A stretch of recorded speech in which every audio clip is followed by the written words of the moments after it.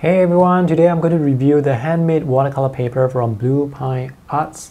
These are paper made in India, made with 100% cotton rag.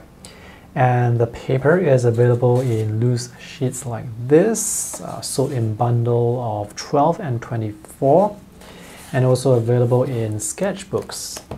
This sketchbook has 44 pages. So the price, if you get the smaller paper, this is about A5 size, maybe slightly larger. Each piece is slightly less than $1. If you get the larger paper, which is about 2 times the size, that is about $1.50 in US currency. So I'm not sure whether that is considered expensive or not. You have to compare it with other brands. This handmade paper has deckled edges on some sides, and the paper color is considered bright white. Now the thing with handmade paper is sometimes there can be blemishes on the surface. So here, for example, you can see the crease, and here you can see the paper fiber. The sketchbook comes with this fabric color. There are probably going to be different designs you can choose from. And this is soft cover. And you can see the deckled edges on the 3 sides. There are 44 pages.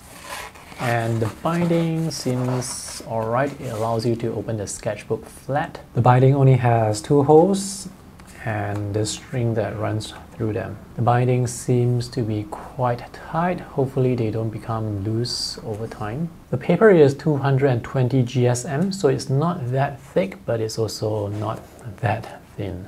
And it seems like one side of the paper is rougher compared to the other side.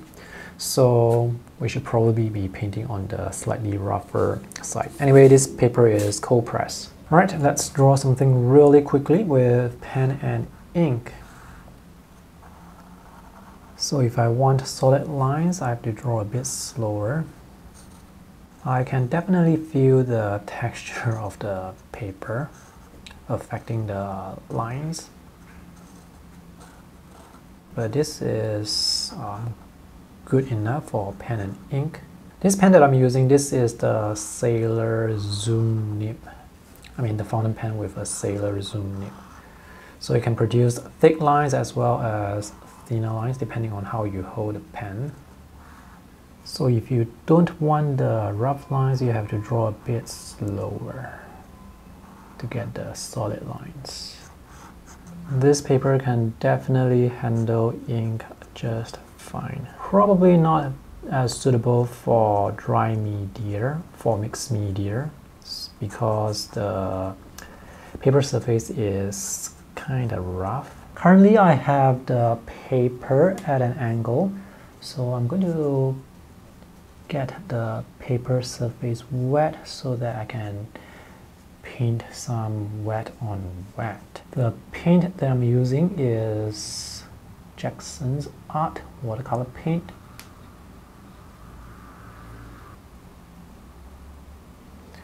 The colors do appear quite vibrant on this paper, and the paper is able to handle the watercolor quite nicely, so the sizing is quite good. So you can get some beautiful color blends very easily.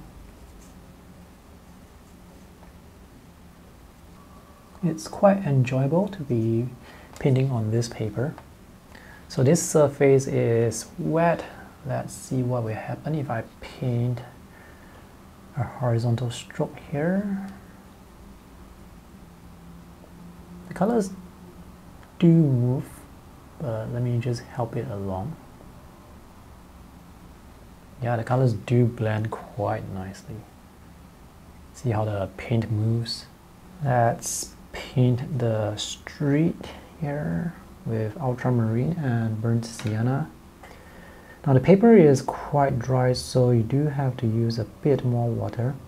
You know what, let's have the shadow cast on this direction. Maybe we can get some beautiful granulation. This paper is definitely quite good for wet on wet techniques.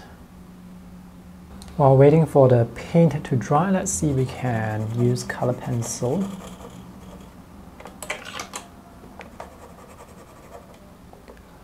While waiting for the paint to dry, let's see if we can use color pencil on this paper. So you can see the paper texture, it's quite rough. So if you really want to cover the paper, you have to press down like quite hard. Interestingly, once you apply watercolor on the paper and then you use color pencil, it doesn't work that well anymore. So here I can have the red over white very easily, but on the watercolor it doesn't seem to work that well. Alright, let's paint the darker shadows. This is phthalo blue with a warm red. And this brush is the silver black velvet.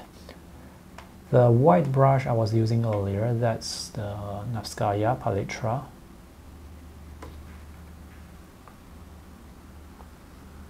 Layering works fine. In fact, I think it works really well.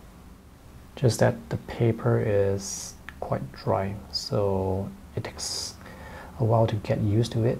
The paper buckles very slightly. This is now dry. Let's paint a second layer. And you can see the colors, they are really very vibrant. So the white paper really helps make the colors appear vibrant, and also the sizing is pretty good. I was able to get the colors to blend very easily without much effort.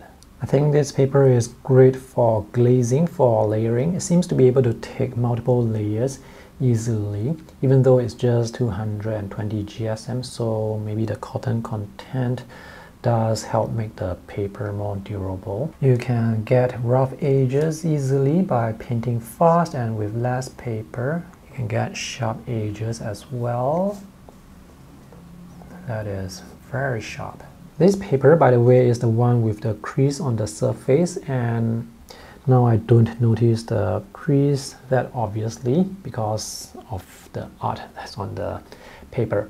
Anyway, this paper, it does handle watercolor really well, so yeah, it's good paper. If you want to get the paper, you can check out bluepinearts.com. The link will be in the video description below. Alright, I hope this video is helpful. Thanks for watching. See you again.